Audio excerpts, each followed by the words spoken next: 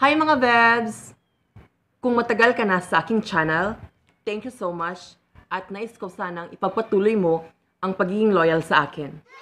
At kung bago ka naman sa channel ko, welcome sa aking bahay. Huwag kalimutang i-hit ang subscribe button at i-click ang notification bell para ma-update ka sa mga bagong uploads ko.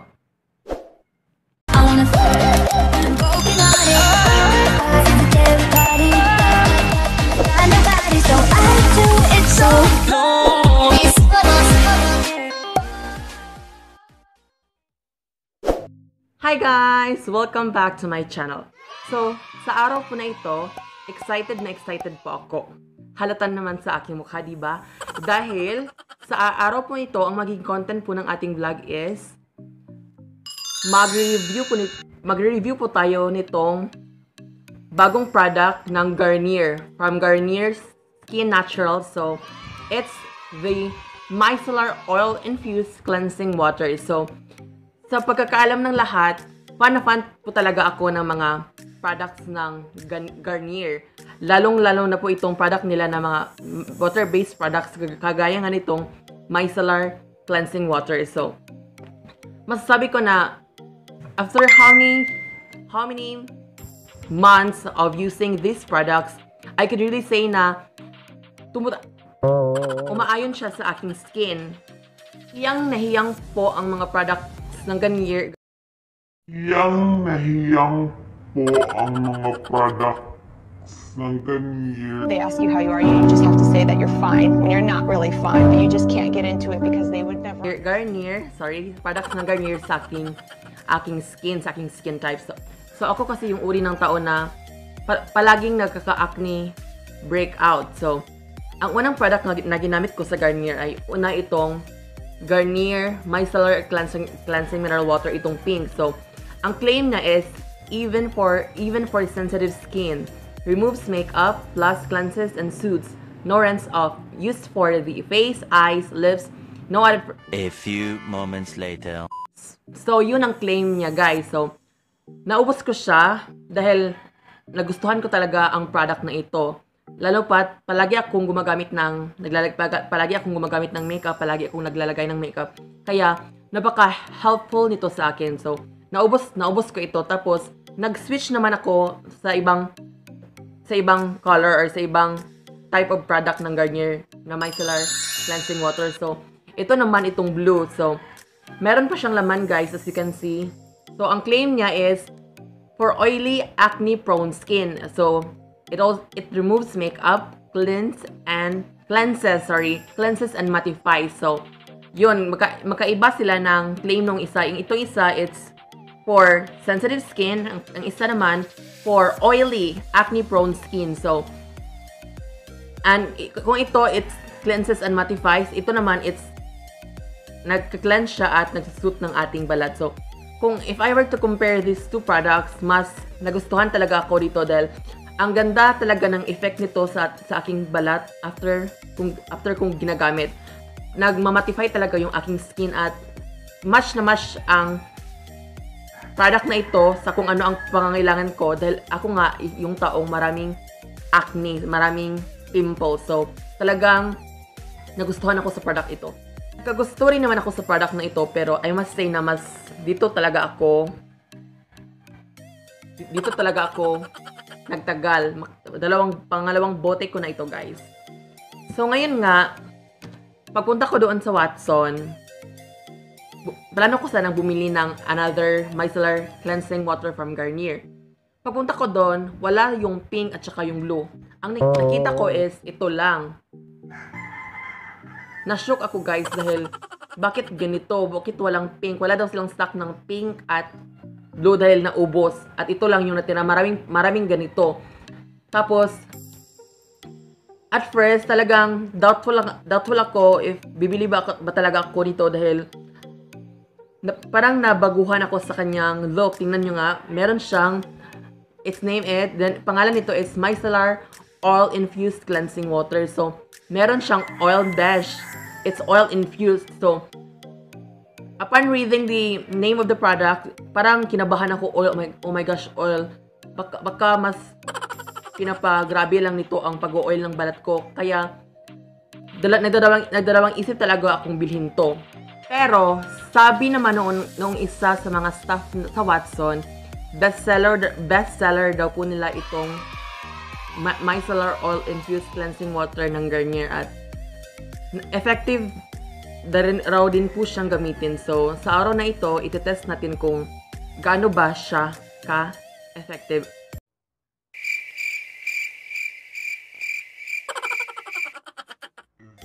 Hindi pala, guys, hindi natin siya ititest. I-review natin siya kung maganda ba siyang product at sulit ba siyang gamitin para sa mga taong kagaya ko na may sensitive skin.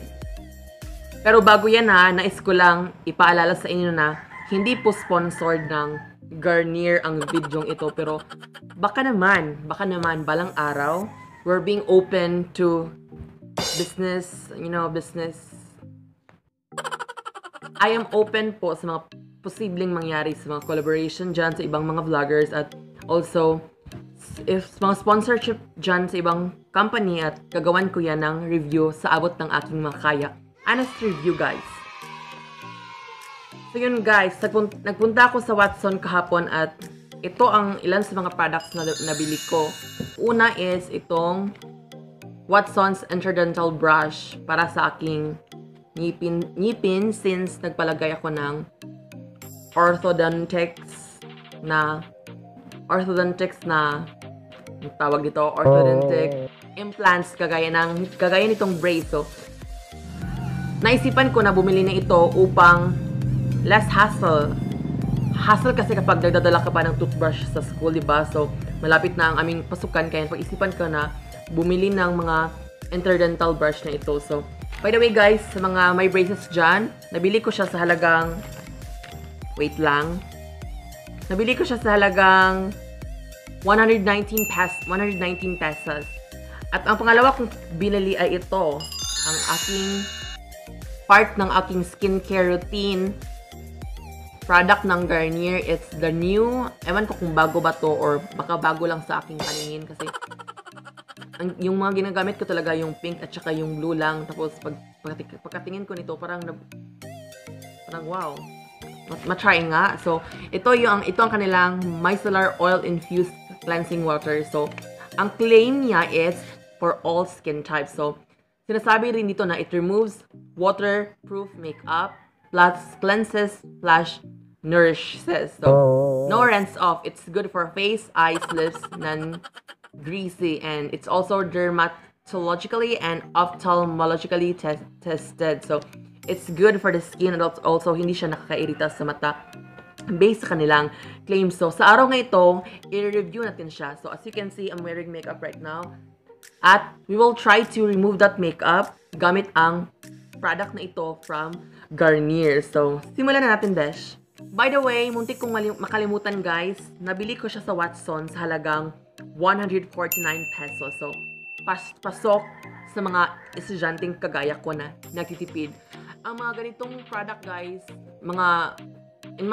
sa aking case, nagagamit ko siya good for 1 month. I don't know sa iba, para sa akin, nagagamit ko siya good for 1 month. Every night na kasi ako gumagamit ito kasi part ito ng aking skincare routine. Buksan na natin mga vebs. So excited. Hindi ko pa naubos yung blue. Tapos meron na naman ako nito. Hindi ko pa ito naubos. Tingnan niyo, meron na naman ako ito at ipagpalit-palit ko lang sila.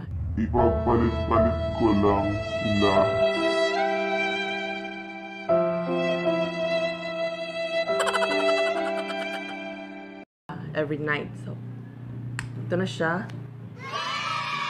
Oh. I super duper love the smell of it. Ang kanyang smell parang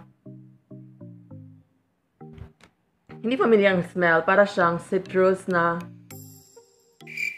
ewan ko ba, hindi ko ma-explain. Para siyang citrus smell. And I must say na I really love the smell of this product comparing to those other Micellar Cleansing Water ng Garnier. So from the smell itself, I super duper love the smell. Aside sa nagustuhan ko ang smell ng product na ito, nakaiba talaga sa mga nakaraang products ng Garnier, I also love that it has 125 ml. So, kung ikukumpara mo sa kanyang price, masabi mo na worth it din naman siyang bilhin para sa presyong yun. So, yun nga, gagamitin na natin siya. So, kuha lang ako ng square pads at we will try to remove my makeup gamit itong product na ito. So, square pads. Lalagay tayo ng saktong amount. I-shake natin parang yung oil is ma-distribute sa solution ng product. So, kukuha na tayo.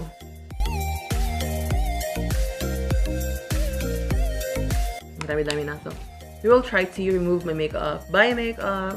Sayang, ang ganda pa naman ng aking eyeshadow at highlighter ngayon. Guys, I super duper love. Para siyang cologne. I super duper love I know meron siyang fragrance ang kanyang ingredients.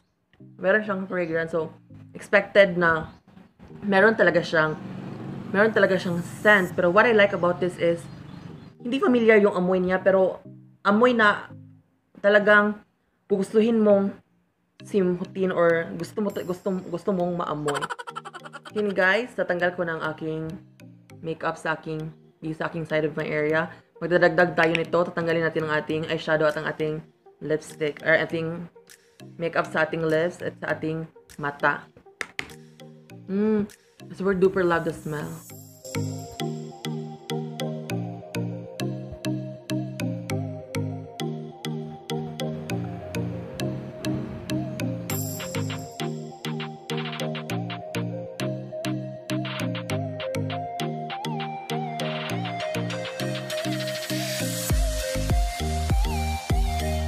Parang nahihirapan ako sa square pads. Noon kasi ang ginagamit ko is round pads or cotton pads. Ngayon square pads kasi mas mura lang siya.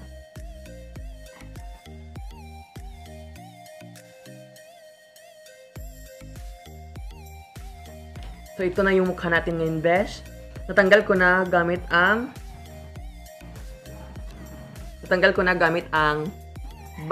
bago kong bili, ang Garnier Micellar Oil-Infused Cleansing Water.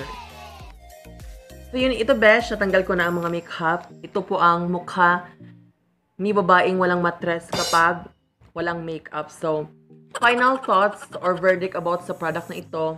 Ang unang nagustuhan ko sa product na ito is yung presyo, napakamura, budget-friendly talaga siya, lalong-lalo na sa mga mag-aral na kagaya ko. Second is, I love the smell of this product. Kakaiba siya sa mga smell ng mga naunang product ng Garnier.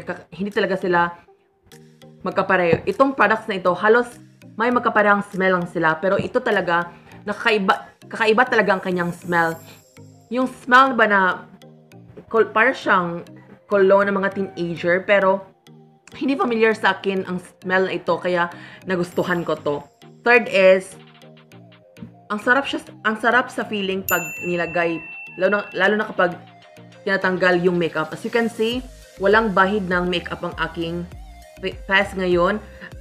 Dahil dito, nakakatulong talaga itong oil sa pagtanggal ng mga makeup particles sa ating face. So, guys, I suggest na gumamit din kayo nito dahil for sure, hindi kayo magsisisi dahil maganda talaga ang product na ito at parang I guess magiging effective siya sa akin. So yun guys, may recommend ko talaga ang product na ito sa mga estudyanteng kagaya ko at doon sa mga taong may sensitive skin na kagaya ko.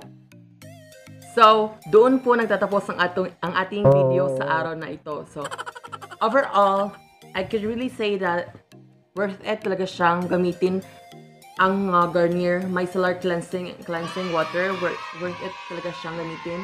Lalong-lalo na doon sa mga kabataang kagaya ko na mayroong sensitive skin. So, thank you so much for watching guys. God bless us all and see you on my next video. Light me up inside like a 4th of July. around, I always seem to